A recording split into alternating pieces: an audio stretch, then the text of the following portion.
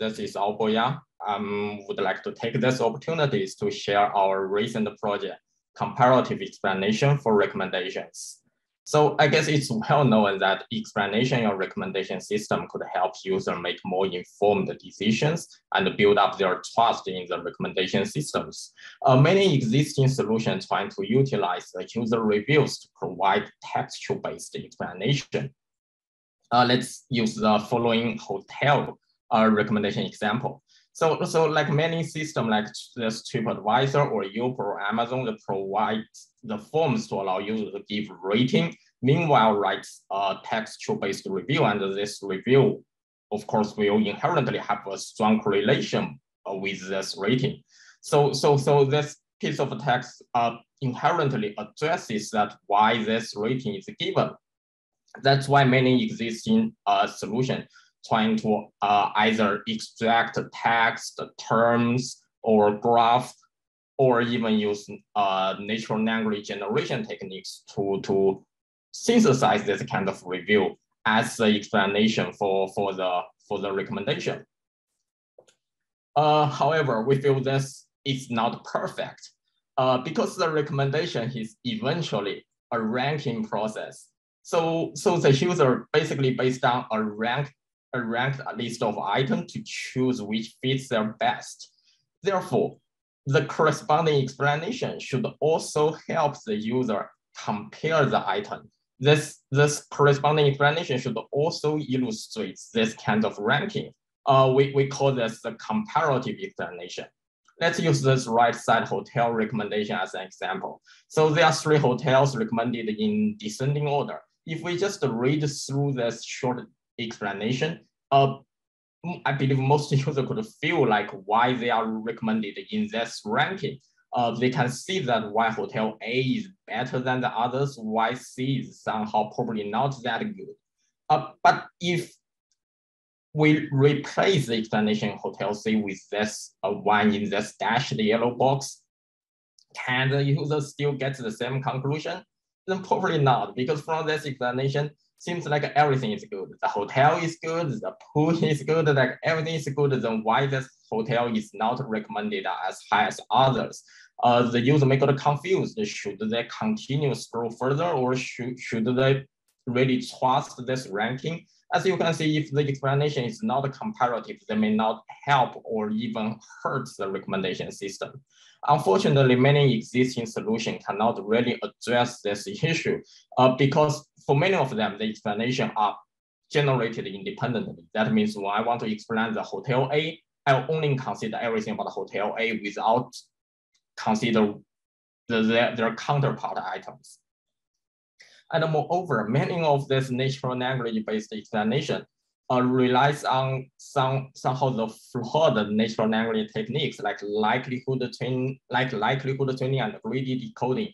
Somehow these kind of techniques are known to be flawed with generic contents. For example, like the explanation here, the hotel is good. In a hotel review, this kind of explanation basically provides nothing because everybody's hotel, and good is not a very descriptive word.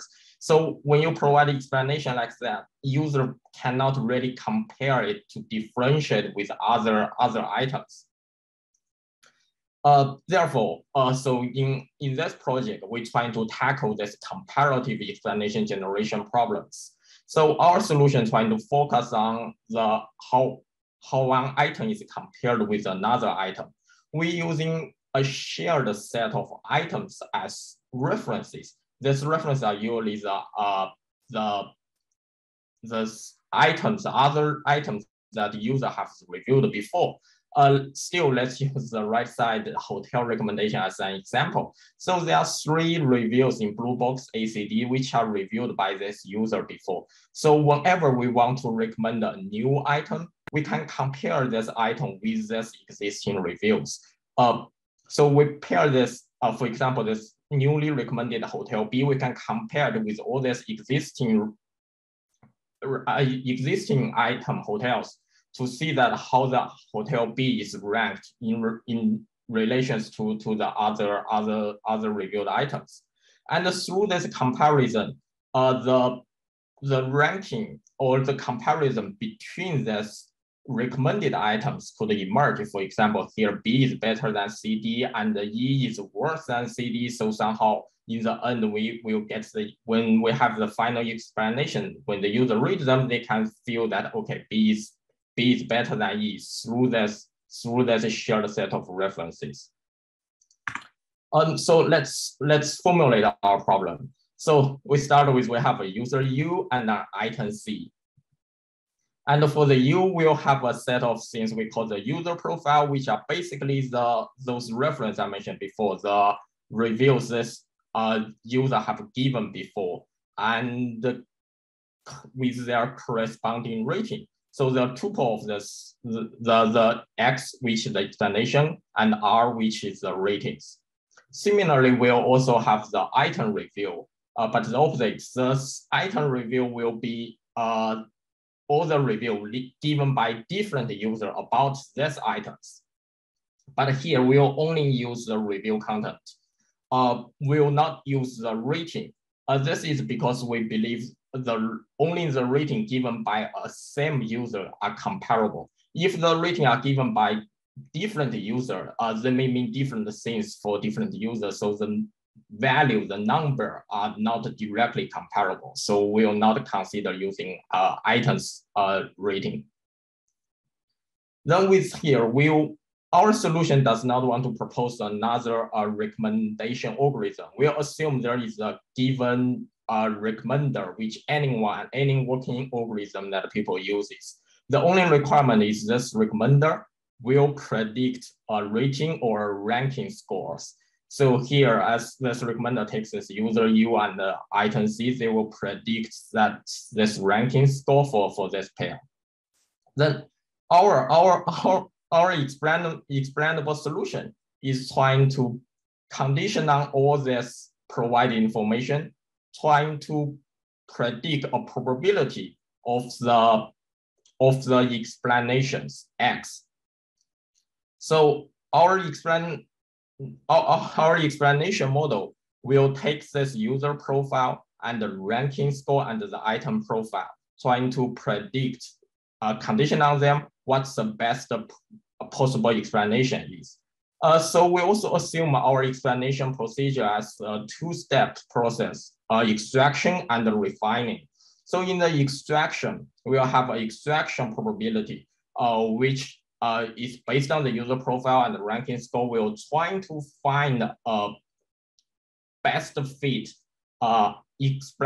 review from the given item profile, from the existing profile. So you can think about somehow like we're trying to refer what kind of things this item really have, some of the truth about this item. Then we have a refining step, which trying to somehow really describe about those extracted aspects in the writing style or in the opinion of this target user. So we'll have a refining probability. So the final explanation probability is basically the marginal probability against all possible extracted review from this item. So based on this problem, you may ask that then where is the comparativeness? Where does the comparison happens? So I want to highlight this condition in this probability. So the predicted ranking and the user profile. So if we zoom into this condition, we'll see this user profile is basically the references I have introduced before. So a bunch of reviewed items with their actual reviews, textual reviews, and the ratings. And the predicted ranking is basically, predicted rating or ranking basically suggests where this newly recommended item should fit in these references. So we can form this pairs of comparison. And this comparison can be represented as simple as the rating difference, delta UI. So basically using the each reviewed item's rating minus this predicted rating, we know their relative orders. So with those delta UI, then we can rewrite this condition into a set of comparison with delta UI and the base explanations. So in another word, this kind of probabilities are basically equals to how well the opinions conveyed in the explanation characterize the desired opinion difference with the user's historical content, so the user profile. Now, with this problem formulation, let's zoom into the model. So at the right-hand side is our actual model structure. As you can see, we have the extractor and the refiner. Since we have these two steps, let's first start with the extractor. So the goal of extractor is trying to select a prototype explanation from the item profiles. As you can see, all this item profile only have the explanation. So we through the text encoder, we encode them into a candidate text embedding, which we will select from. And for the user profile, we also through the text encoder have the reference. And since the user profile also has rating, we'll format this kind of data UI we introduced before as a comparison.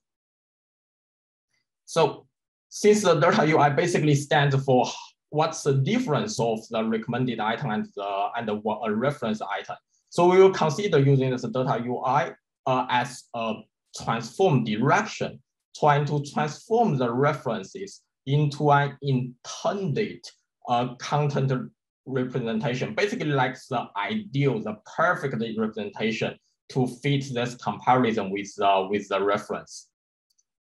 And then how can we extract from this candidate? Since H somehow represents this perfect representation, then we just need to calculate the similarity of each candidate against this H. The more similar it is, the better it will fit the comparison, and therefore we should extract that.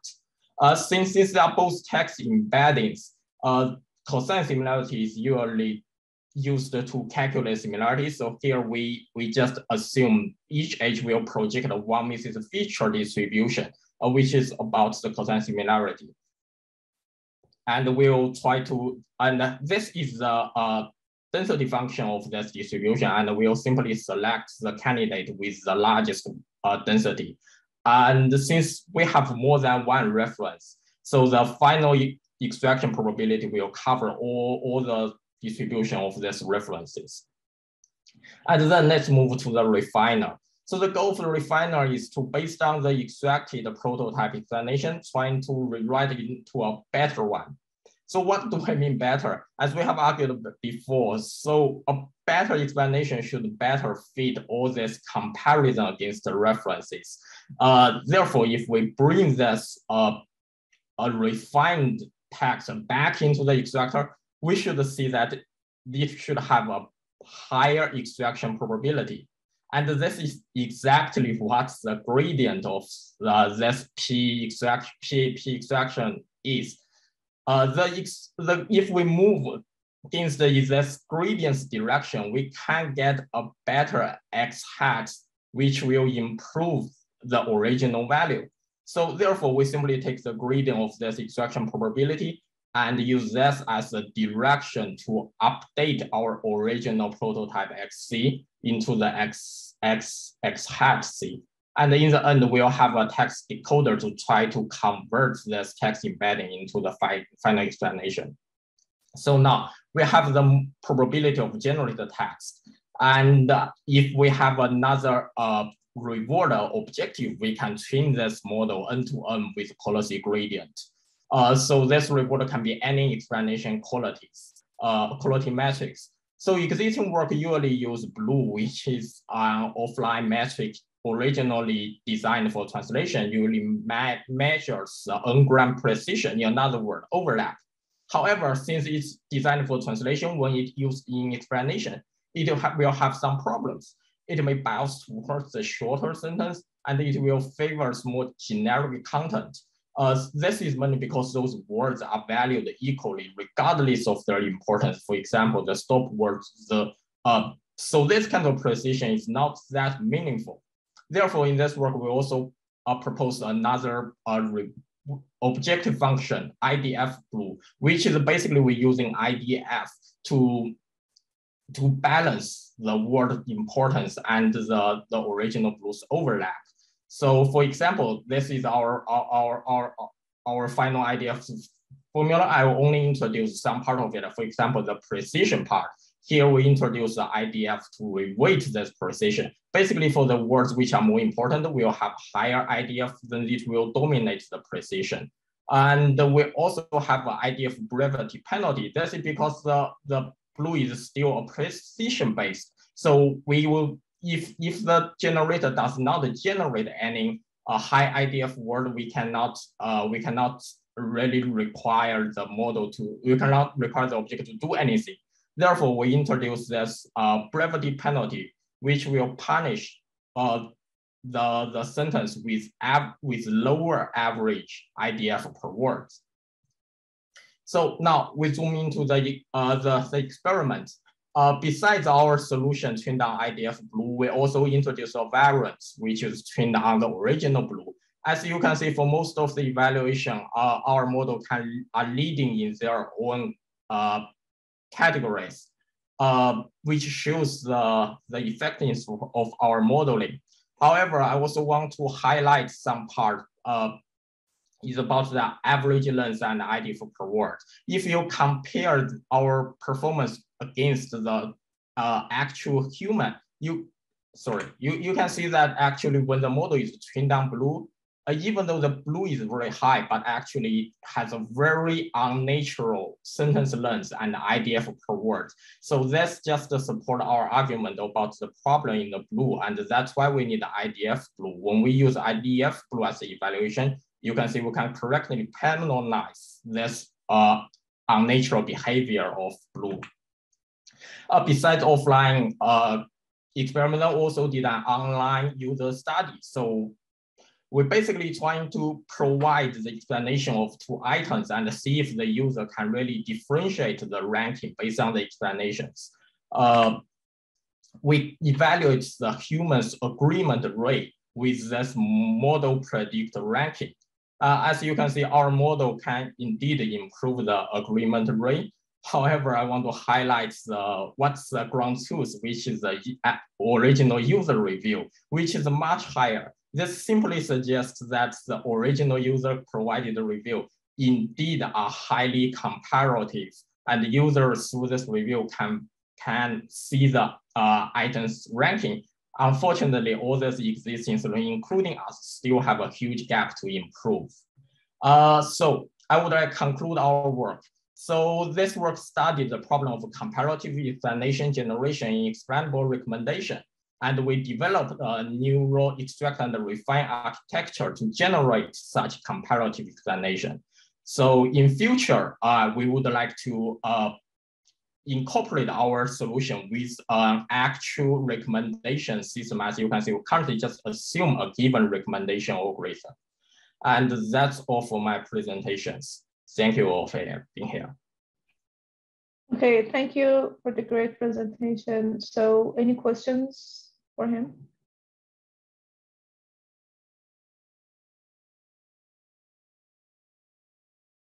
So I would like to ask one question from you. So how do you see your method would be basically transferable to other domains as well? Can you elaborate on that a little bit? So I would believe that my solution will still mainly in the recommendation, since I'm focusing on the comparative of the explanation, since the recommendation are comparative. So I need to bind to the recommendation field. But I can see my work may be applied to other kinds of explanation. For example, in this work, we mainly discuss about the textual generation-based explanation. They should be comparative. But this comparativeness should be also applied to other explanation type. For example, the feature importance based explanation. Basically, you're doing attribution to see like which feature contributes the most to the prediction. So there are somehow in this area, many people just select the most important feature for that prediction, for specific for that prediction alone, without considering all the other items. This may not be the right explanation for the ranking. Because, for example, a feature A contributes a lot for the current prediction. However, it also contributes the prediction of many other candidate items. Basically, if you remove that feature, everybody just drops. And the original #1 ranked item will still be ranked at #1. The ranking does not change. So for this area, we should also consider comparativeness. You should not find the most important feature. Instead, you should find which feature contribute most positively to this item and somehow negatively to other ranked lower item to have the most gap, which feature contribute most to this gap. So this is how I see that my work can be expanded to other domains. Okay, thanks for the reply. So there is one more question in the chat, but I appreciate if you can, elaborate on that question by, answering it in the chat since we are running out of time. Are you here? Yeah. So, okay. So, can you elaborate on his question just very quickly? So, yeah. Just do you want to ask your question? Yeah. Yeah. Actually, my question is. Say I see in this paper, the explanation actually is tailored for items in single domain like hotels, so you can compare them. So my question is, what if the recommended items is from maybe a e-commerce website, then maybe the items can be, say, books and products from different, say, categories, say, then how we can compare the different items? Yeah, I think that's a very good question. I think that will definitely be much more challenging. But since at least in this work, I focused on using review as this review-like explanation. So I believe if for your e-commerce from multiple category, if this item still has reviews, I think we can do the thing similarly. The problem is just maybe those comparativeness is harder to observe for a user. For example, when you go to an e-commerce website, if they recommend a movie in front of a hotel, so there still must be some reason. It's just when we display in those textual-based review, can the user really tell from this textual-based from a movie and a hotel tell the difference? I think that will be a little bit challenging since they do not have that many common areas to compare, but the method itself should stay.